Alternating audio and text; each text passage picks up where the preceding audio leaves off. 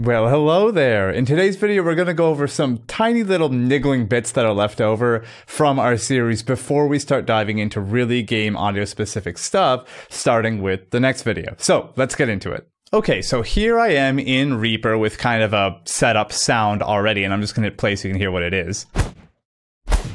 So it's kind of this explosion layer sort of thing. And what I want to talk to you about is a feature that's similar to Logic Pro's bounce in place feature. So if you've used Logic before, you know exactly what I'm talking about, but there's a nice feature where basically you can bake in all the effects that you're working with onto a file itself. Or you can also take MIDI and convert it to audio. But for this video, I'm going to talk about baking in effects.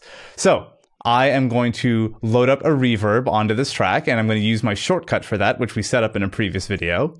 And so now I have my FabFilter Pro R, which is my personal favorite reverb. And I'm just going to close out of this and hit play. You can hear there's reverb on the sound. Great, nothing spectacular yet. But let's say I want to actually bake that reverb into this file itself. Maybe I'm running low on CPU, for example, and I want to make sure that this reverb is kind of offloaded. It's baked into the file itself. It's not processing in real time anymore. Well, there's a way to do that. Just like in Logic Pro, there's an equivalent to this kind of bounce in place feature. So I'm gonna hit Shift ?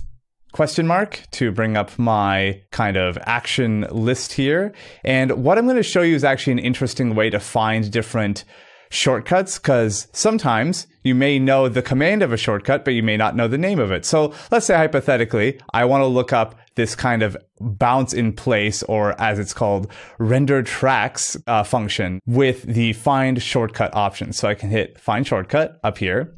And my shortcut for that is Control B. So I can hit Control B, and now it will find whatever is mapped to that shortcut. So you can see here, render tracks to stereo stem tracks obeying time selection. That's what it's called. That's what you're looking for. Render tracks to stereo or mono stem tracks obeying time selection. So basically what that means is whatever track I have selected, which is this one on the left, and whatever range of time selection I have covered, it will bake our effects into that file. That's a very simple way of putting it. There's a lot more to this, but for the purposes of this series and this video, that's what we're going to talk about. And this is only one way to do it. There are a trillion ways to go about bouncing in place or rendering in place, as they call it in Cubase. There's so many ways. This is just one of the easier ways to start getting into it. So I'm sure you have your own way. And if you do, great, fine, no worries there. But this is just one of the ways. So I'm going to zoom out. Let's say I want to, kind of highlight the regions around this file itself. And now I'm going to hit Control B. So what that did was it put the reverb and the sound itself into a new file and muted the original track. So we still have the original here and the reverb's still on it, but we also have a new file here with the reverb baked into it. So now if I hit play, so as you can see down here in the mixer, there's no reverb plugin on the track itself, but we have the reverb in it. Now, this can be really useful. You can do this on a MIDI region as well, and that will convert the MIDI to audio, so that can be really handy. Or you can also put more plugins on this kind of pre-reverberated sound and work with it from there. One that saves you CPU in case you're working on a laptop or something like that, but it also makes it so that you start to think differently about the sounds you're making. Maybe you're working with a reverberated sound, you're now thinking, okay, I want to do some different things with this, as opposed to just shifting plugins around constantly. You're kind of committed to a course of action. So that makes things actually really fun and makes you think a little bit differently about what you're doing. So I loaded up a instance of Serum and have some MIDI notes here with probably the least satisfying synth sound in the world. Just so weak. I absolutely love it. Not to say Serum is bad. It's a wonderful synth. This is just a terrible sound that I made just for this video. So that's the sound we have. Let's say we want to convert it to audio. So we can, of course, drag this region over our MIDI area here and hit Control B just like we did before, but there's an easier way to kind of speed that process up just a little bit. So what I want to do is show you a new command, and I'm going to bring up my commands menu here, and I'm going to say set time selection to items. So this is the command I want to show you is time selection, set time selection to items.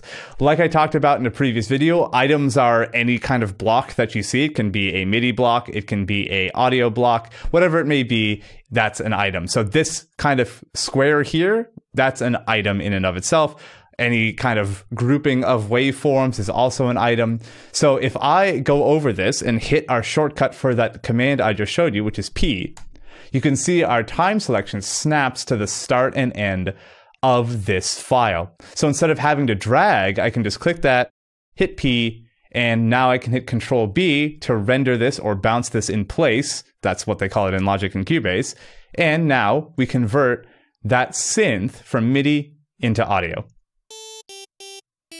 And now we can do quite a lot more with it. We can cut it up, we can reverse it, all sorts of fun stuff. I always do this when I have synth sound design that's going on. Eventually, when I'm happy with the synth itself, I'll convert it to audio, and that makes it so much more malleable. I can time stretch it, I can shrink it, I can reverse it, I can chop it up in weird ways, all sorts of stuff. So I usually go through that process at some point in my workflow. Okay, there are a couple things left I need to show you, but before we get into it, of course, we're gonna have tea with Thane.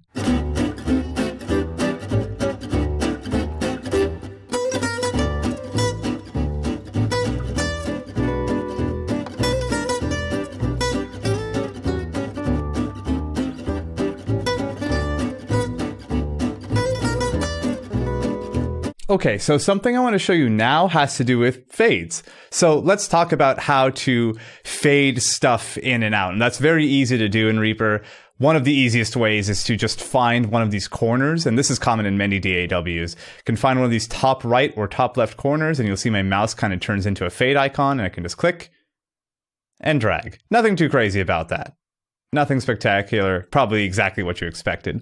And what we can talk about now is crossfades. So let's say I copy paste this. So you can see that it's automatically creating a crossfade over top this other file. So to have that turn on, you want to go to this icon here that says auto crossfade enabled. So when that's off and drag over, you can see there's no crossfade being formed. It's just mixing these two fades we have here. So I'll turn those off. You can see we don't have any crossfade happening.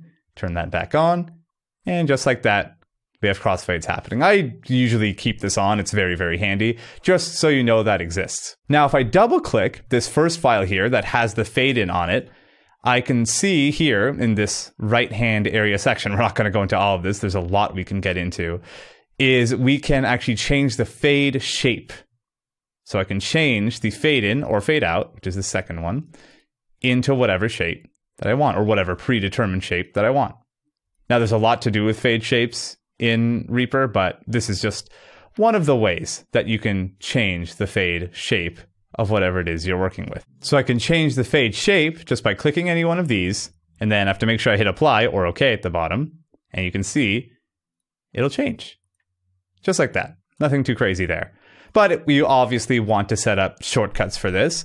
And I actually don't remember the name of the command that I'm looking for, so I'm going to hit Find Shortcut, and for me it's Control-Shift-I. And just like that, we have my two commands that I use all the time. Cycle through fade-in shapes and cycle through fade-out shapes, which is, for me, Shift-Control-I and Shift-Control-O. So I'm going to put a fade-out here as well, just so you can see.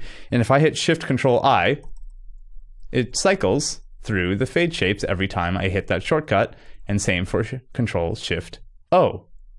I can hit both at the same time too, if I just want to play around with that. But you may want things to fade in or fade out differently depending on what you're looking for. Now, you may not hear a difference between every single one of these. It really depends on the sound and how you want things to decay, but it's a good thing to know. Now, this last thing I want to show you in this video is something called dynamic split items. And you may know this feature in Logic or other DAWs as something called strip silence or remove silence. This is similar. So let's look up the shortcut for that. So dynamic, there we go. Dynamic split items. So that's what I have assigned to D, but you can assign it to whatever you want, obviously. I'll click this region, I'll hit D, and you'll see we have this window come up. And we have lots of settings, and we're not going to go into all of these, but basically we can set up different thresholds for when this kind of feature should look at the transients, the kind of beginnings of each of our sounds, and when it should create these automatic splits. So I can play around with these settings until I see, okay, it's splitting each of these files up individually, and you can't really tell with the second one. There's a blue dotted line going through it to denote that, okay, this file is indeed going to be split into its own separate region.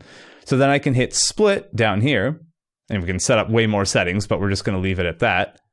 Then hit split, and now you see we have 4 distinct items that we can play around with. So that's really useful for sound effects like the one you saw earlier that have multiple variations of the same sort of sound, kind of back to back with multiple different takes with silence in between. You can just split them up really easily and then play around with each of these individual files. It's not usually perfect. It doesn't do an absolutely perfect job every time unless you really dial in the settings, but it can speed up your workflow a great deal. Okay, that's it for today's video. Before we start diving into like exporting and working with game audio middleware and those sorts of things in future videos. So thank you so much for watching, as usual, of course. Of course, hit like and comment and subscribe and all that standard good stuff that every YouTuber tells you to do.